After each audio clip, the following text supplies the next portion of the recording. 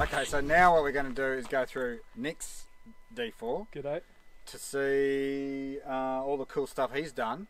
Check out the single person setup. Single person setup and different ideas, cool ideas. Where are we going to start? Alright, let's start at my second row platform. Okay. Alright, 2 water tanks in a custom box that I made myself. Bag sits up on top. Ties down to the factory seat points. Spare bag. Other stuff jammed in.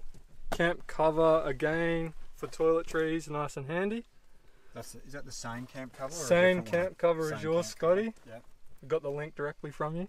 What's that? So that's your various tools. All tools, boxes and tool drills, rolls. first tool sustainer for drills, electrical, spare light, hasn't even come out of the box yet. I'll take you around to the other side.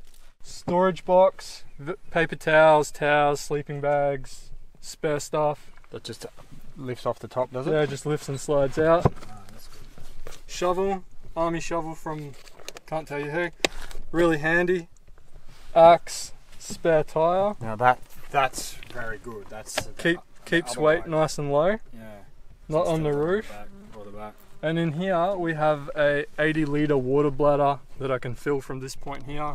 Keeps it out of the way and nice and sturdy. Box I made myself, very similar to the Drifter. Drifter style table I copied myself. I'd never do it again. It just takes way too much time and effort. Luke, you did a great job there. Fridge slide I made myself. Waco dual zone 95-litre fridge. Pull out table, again too easy. This is all I've used most of my trip. All F14 A-bond ply. Drawers, cooking, some food and coffee setup. Beer, eggs, more beer, gloves, straps, bits and pieces that I don't really need up the back.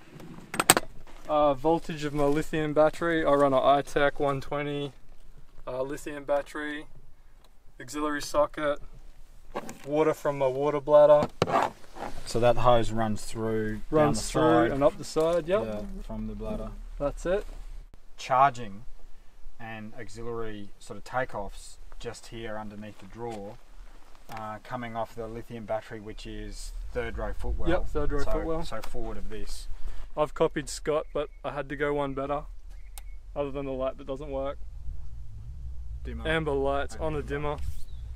And then just soft stuff. Yeah, on top soft stuff when we're cruising around. Yeah.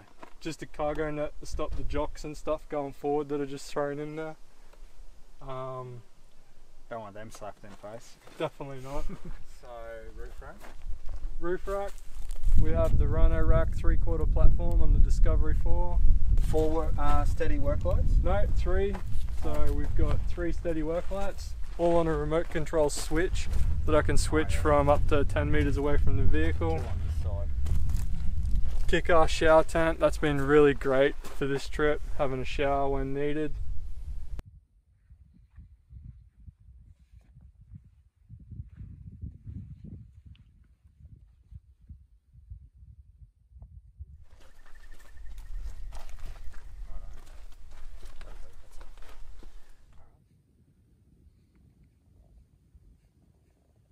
Tyres as another thing that's a bit different. What size is that? We have jammed in the 275/65 18s. These are the Nitto Ridge Grappler. They've done really well. They've been a really good tyre. Having the bigger size has really made a difference on the Discovery. Few rubbing issues, but they'll rub away in time. And but just been really good in the yeah, I'm really muddy conditions. They've in the mud. They grip well. Done well. Quiet on road. Sliders. I've just got sliders from Safari Rock Sliders, made by Marvin Challoner on the Gold Coast. Been excellent. Is he still doing them? No, I don't know. Don't know if he's still doing them. Alright, so you've got slightly more light than me, so let's cover the lights at the front here and how you've mounted them as well. Alright, 4 Firelight Nemesis. 24 volt, 250 watts each. 1 kilowatt of light power. We have a custom made light bar bracket that I've made and had TIG welded up out of aluminium that just bolts onto the 2 nut sets for the factory roof rack that you can get from Land Rover. Wiring just runs up the side so I can take it on and off for trips. This trip I needed lots of light, and yes, it's like having the sunshine from the front of your vehicle. Right. Here's where I have my UHF. So that's what's that mount? That's just in the That's a little Nick Home jobby. It's a old mobile phone on the vent mount screwed to the UHF because the wife doesn't like it in the car all the time. Just sits on there, pretty solid. Yep. Bit of felt to stop it rubbing. Clips on, out of the way, easy to see, easy to reach. We have a knife. I carry that in the car. Where's that plug into? Well, it just plugs into down here. So UHF just plugs, that's velcroed onto there. And then that's out of the way, stays nice and tidy. What else we got in here? Oh, lambs. Lambs is in the same position as me. Same position, old school dial. Phone mount. That's Phone just a RAM mount. And then I've just wedged my Garmin Mini in there because I couldn't find them out. In here, I have a little cabin set up for emergencies.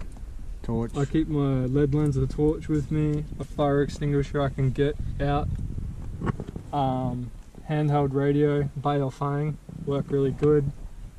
First aid kit is all accessible, or I think's accessible even in an accident and I'm stuck in the car, need to put a fire out, use it to smash a window, treat myself. Yeah.